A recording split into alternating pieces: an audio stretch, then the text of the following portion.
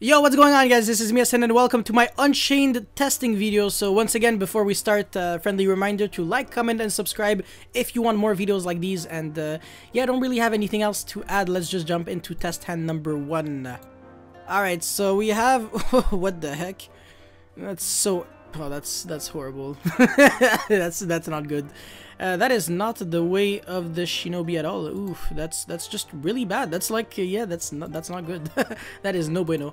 So we're going to normal summon the Sarama and then use the fire guy to summon itself from the hand. Obviously, this is going to special summon itself. So special summon a monster from the deck. Sorry, that made absolutely no sense. So we can summon Abominable Unchained Soul. Yeah, I mean, if we summon the water one, all we can do is like pop that and then summon like another guy. It just like makes us like lose more cards from the deck and doesn't really make us plus. So it doesn't really matter at this point. I guess we might as well just summon that guy. There's like no reason to use the effect. And then we just make this rage. I always get mixed up with their names. It makes no sense.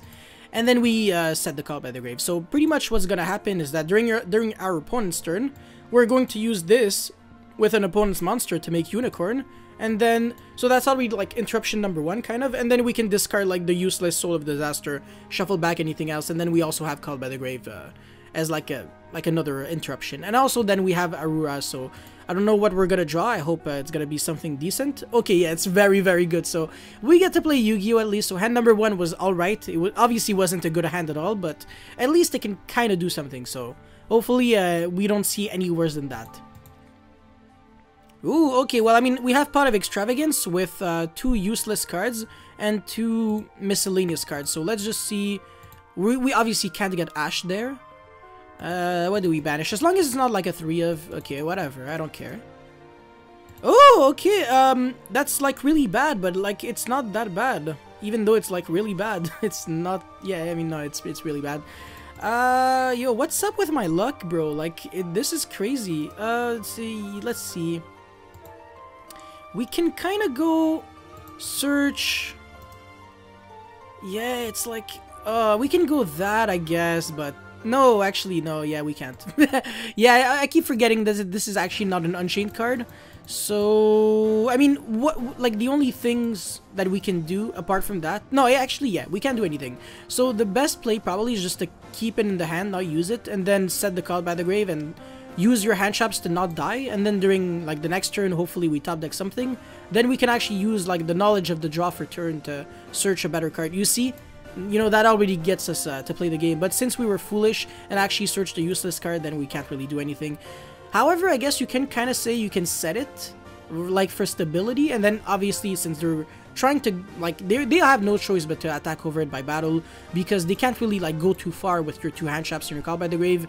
You can just summon like Abominable Unchained Soul during your opponent's turn and I guess get your final 4th interruption. So honestly, it's not that bad. It's just very there was no reason to use it with this hand, honestly. Yeah.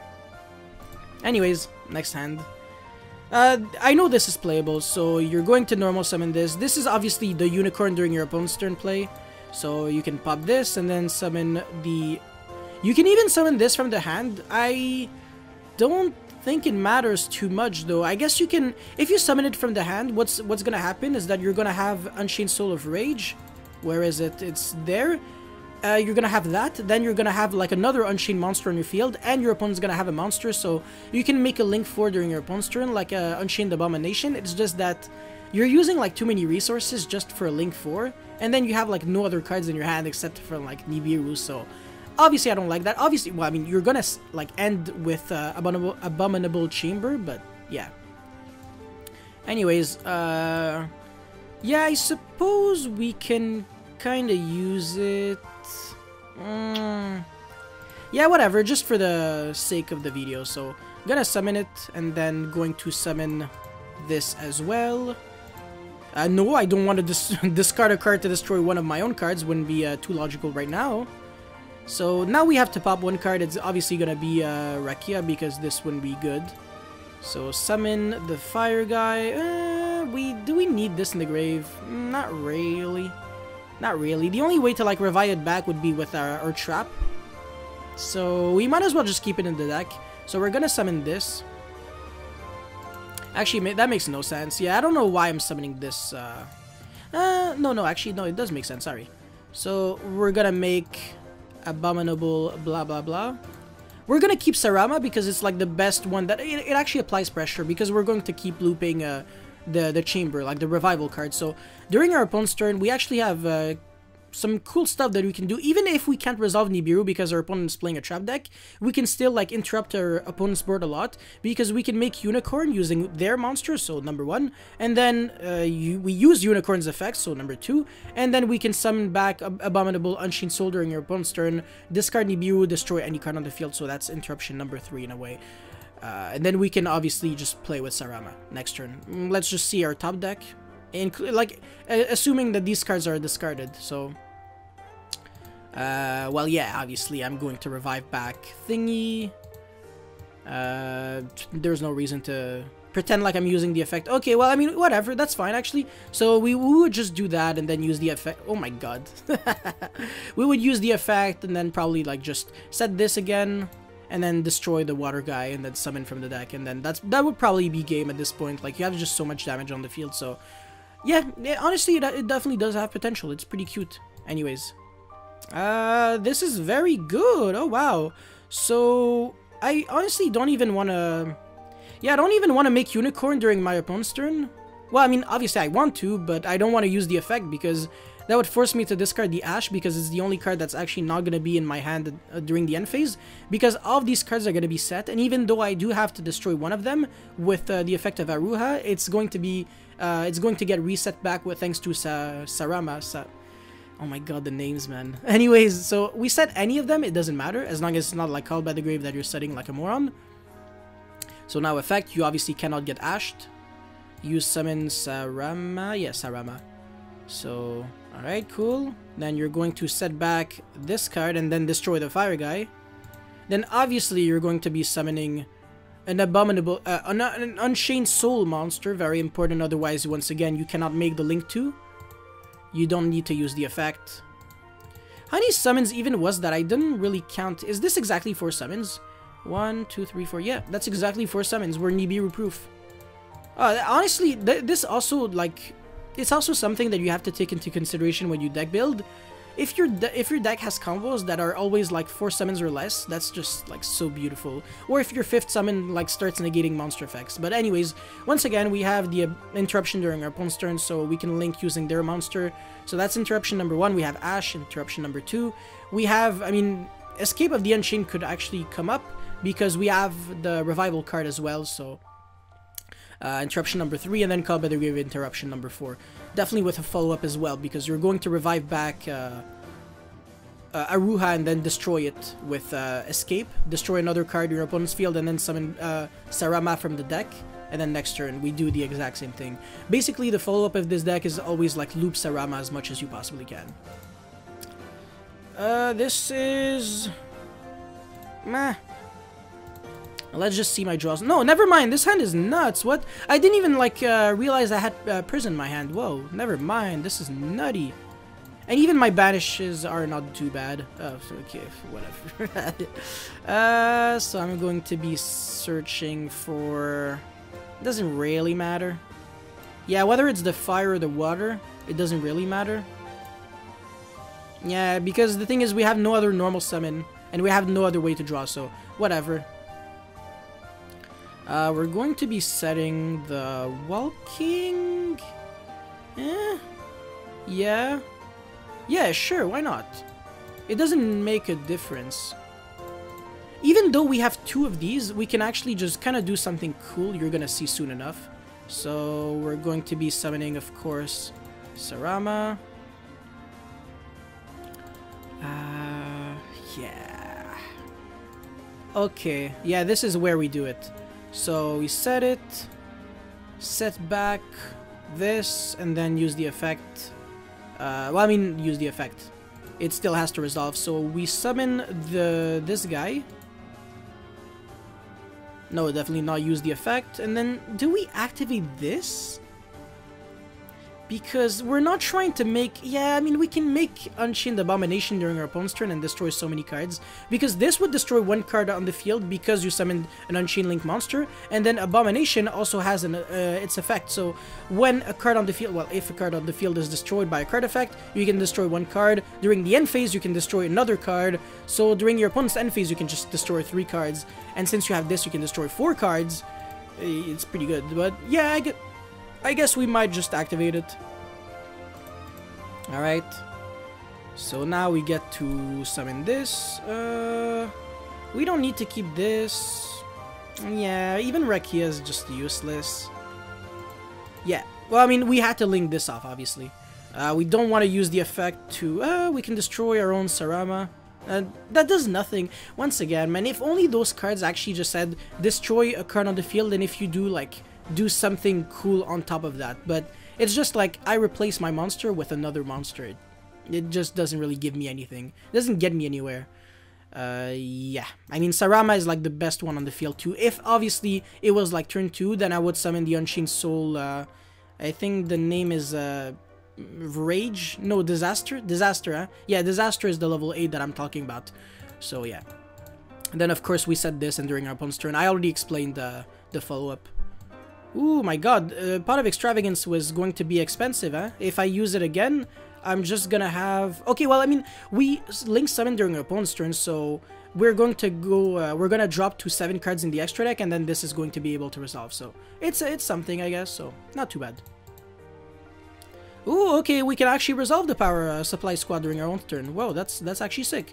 So we're gonna set this, and then use the effect, summon this. We're gonna be drawing a card, that's really nice. So, summon Sarama. Yeah, so we're going to be resetting this. And then, obviously, destroy Aruha. So, Chainlink 1 Supply Squad, Chainlink 2 Aruha. That's, like, mandatory since this is just, like, you don't choose. So, obviously, we're gonna summon this guy. Oh, wait, hold on. They actually summoned from the hand, too?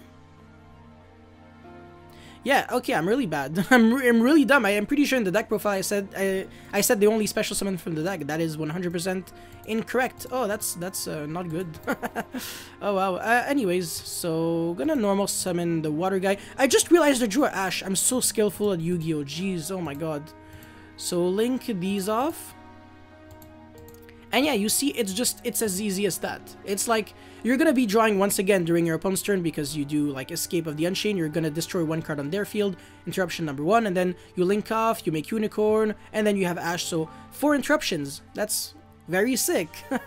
And you draw 1 card, so you get back your card advantage here extremely quickly. The first time you use Supply Squad is just to break even, and then every single time after that, it's a +1 for every single Supply Squad that you have, and there are not hard ones per turn. So if you have multiple Supply Squads, every single one of them draws 1 card. So if you have 3 Supply Squads, it's just like insane. During your opponent's turn and during your turn, just draw 3 every single time. That's cool.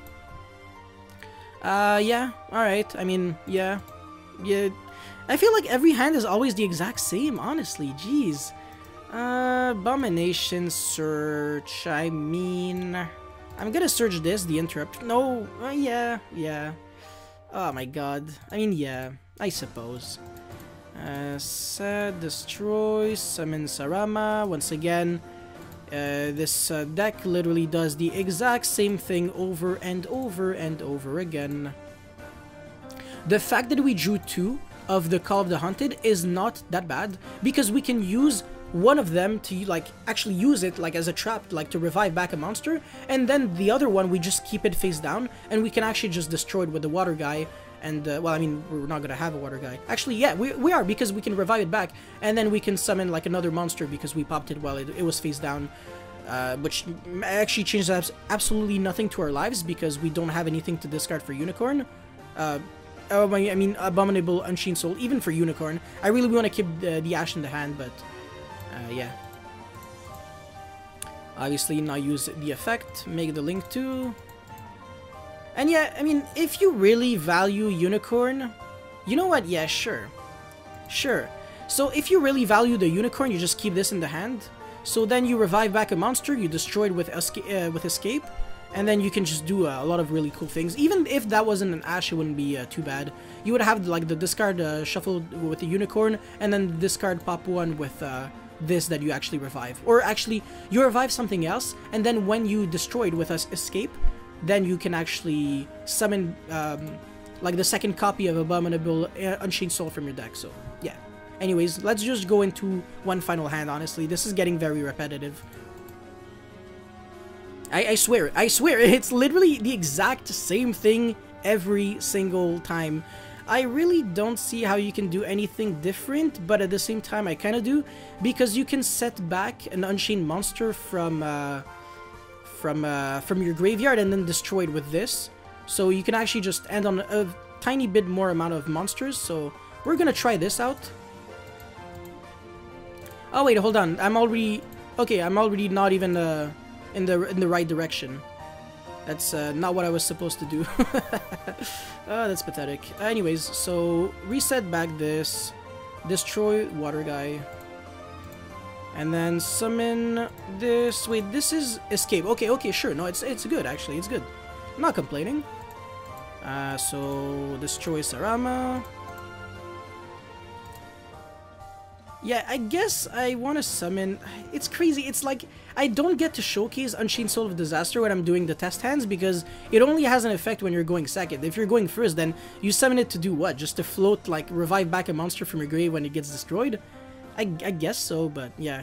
Anyways, now in hindsight, I feel like this probably should be just more of a one-off, since you can just summon from the hand. I didn't really... Yeah, I feel like I should probably get some new glasses. That's pretty pathetic, but